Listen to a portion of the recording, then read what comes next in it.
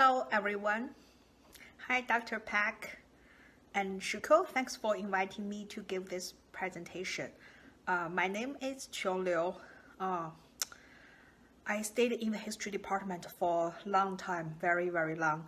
But I just moved to Boston with my partner because right now I'm carrying a 20 weeks baby boy in my body. You probably never saw me in the department. Again, it's very nice to see you all. So if you have any questions about my presentation, my teaching experience, I provide my email address in the PowerPoint, in the slides. Feel free to throw me a message anytime, and I would like to answer and or give suggestions to your syllabi. Okay, now it's time to share my thoughts, my tips of my online teaching experience. So my dissertation is about women and violence in the pre-1949 land reform in North China. The online course I taught was History 182 Asian Civilization 2 from the 15th century to current politics, which was taught in 2018 winter. And here is my email address. If you have more questions, feel free to write me a letter. Now I'm going to talk about some of my tips when teaching the online course. First of all, I think it's very important to build close connections with the students. So before the course, I made a self-introduction video and posted it on UBlearns. I will show you from the UBlearns. You can see from here. So this is a personal profile session. I wore my favorite jujitsu costume, but now I cannot wear it. And then I also asked my students to post their personal profile presentation. So each student got the opportunity to know each other. You can see from, I'll just pick a random one to show you. Oh, not this one.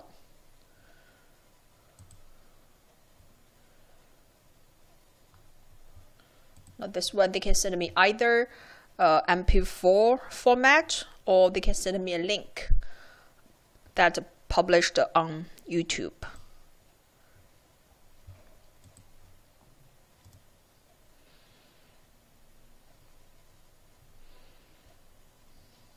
So here is one of the students provided a link from YouTube.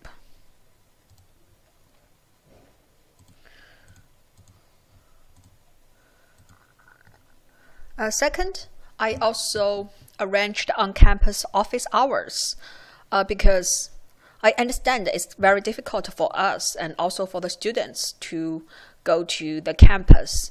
But still, only one student asked me to do that, to meet him on campus. So he shared, more information with me, like his favorite historian, his understanding of history, and also asked me suggestions of studying history in the future or what kind of major, other stuff. And also I arranged the Skype office hours to make closer connections with students who had difficulties in their study. So I think these three tips are very helpful to build close connections with the students and the instructor. My second tip was to provide a very detailed syllabus to the students. Because usually the online course during breaks are very intensive. So it's important for us to give them some outside pressure to read, to study, and to learn the syllabus. So first of all, read the syllabus very carefully. You have no idea. Most of the students, they do not read the syllabus. So actually, I learned this tip from Marisa. I hide one sentence in the syllabus and told them before, there is one extra point opportunity hidden in the syllabus. If you read the syllabus very carefully, you will find it. So actually, it's like one sentence in the middle of the syllabus saying that if you read here, you send me a picture of a kitty to my email, then you can get one extra point. Second, it's a very detailed schedule of the study. I will show you later in my syllabus. Third is give the students due alerts. Okay, now I'm going to show you my detailed syllabus. Here, so as you can see, I made a very clear course schedule in the syllabus. It was divided into week 1, week 2, and week 3, week 4. So, yes, so prepare the syllabus before the course very carefully. And think about the assignments, the content of the whole course.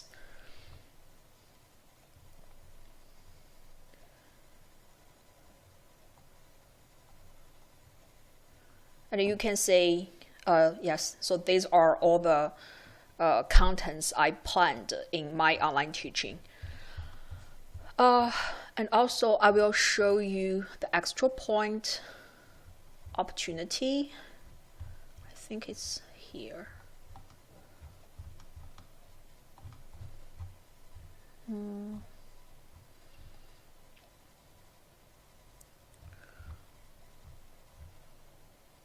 Well, I cannot find it. Anyway, but it was in the syllabus. And also send the students assignment alerts. You can see all the red marked are the deadlines of the assignments. So usually, I will send them an email alert by UB Learns. Usually, 1 day before the due date. So they have a clear understanding of the upcoming assignments.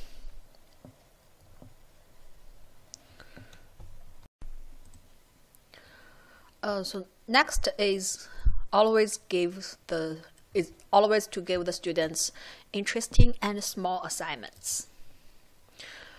So first of all, my method is to use multimedia in the online teaching education.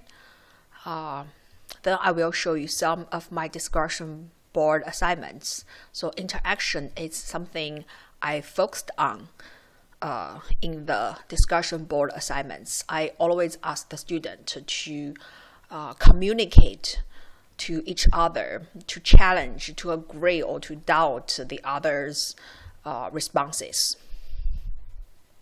And also because it's very intensive. It's a very intensive online teaching course. I don't give them very big, writing assignments, but I make sure to give them small quizzes every day or every weekday. Now I'm going to show you examples of my assignments.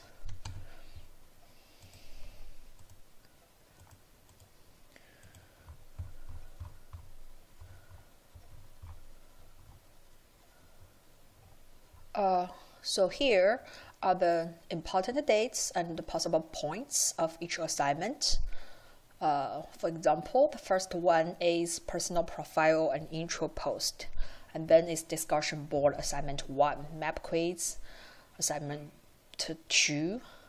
The biggest project is the 3 pages movie reflective paper and the thematic paper and 10 minutes presentation.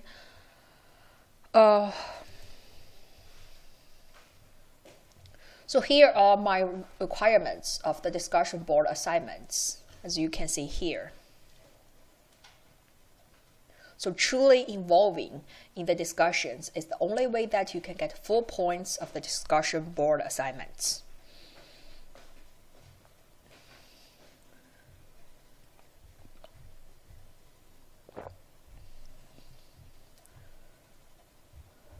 The writing assignment, I just mentioned multimedia.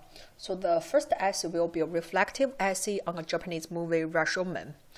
I think it's a very classic Asian movie to let the students understand the Asian culture, which is quite different from Western cultures, and also I think Rashomon is kind of postmodern because it provides the readers different understanding of the whole fact, so the students can think about, is there a true fact? Is there a true history? But unfortunately, they have to buy this movie online, but it's very cheap. It's only like $3 on Netflix.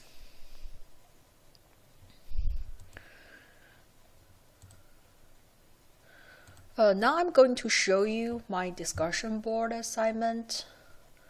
Let me see. No, not this one. My favorite one is no. Oh, where is it?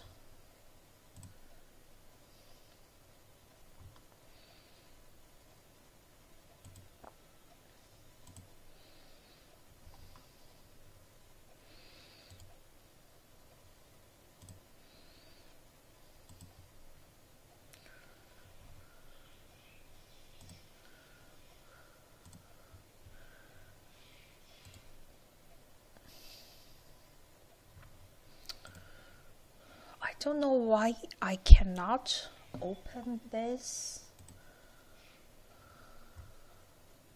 Oh yeah, here it is.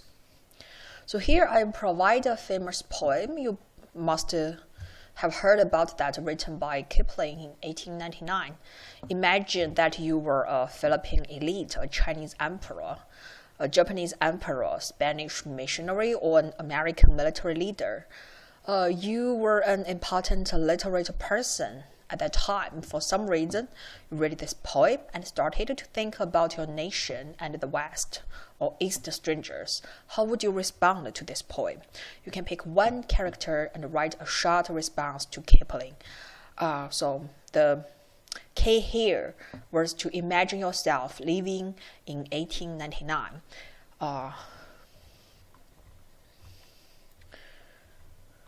So then I will show you some of the students' responses.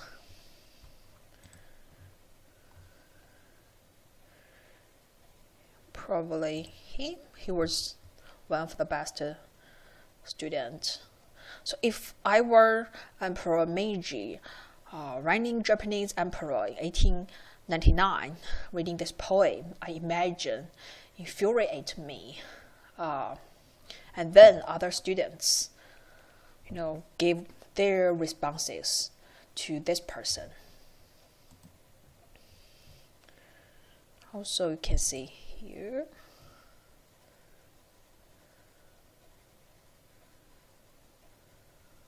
So, yeah, they even talk about like white priority, deeply rooted in white European imperialists. I consider this is one successful example of my online teaching. Then I will show you some of the quizzes. First one is the map quiz. I understand, of course, they can always find outside materials from their cell phone, but the key here was to finish this map quiz. At least they can have some, general idea of the East Asian cultures. Also other quiz. Oh, I won't show you those questions. They are very simple questions, like general understanding from the contents of my lectures. So in the end, here are my other thoughts. First of all is to make sure preview the online teaching web pages. So from UB Learns, you can see there was a preview button. So you can always preview your course organization. Second is take time zones into consideration. Because some students, lots of them, they are internationals. So we have to keep in mind that time zones was important. Actually, I received emails from the students saying they were abroad or they were in a flight. So they asked for, some extra time to finish the assignments. So that's why I listed the third point here, stay flexible. Be ready to adjust deadlines and grading policies and deadlines in response to students' needs because it's online teaching. And also some students told me they had to work, they had to do their extra, part-time jobs. I understand their concern. I try to make fair to every student, but also stay flexible to them. So, thank you so much listening me talking about my online teaching history. I also attached my syllabus to Shoko. So if you have more questions, you want to ask me more questions, feel free to throw me a message. Thank you very much, everyone.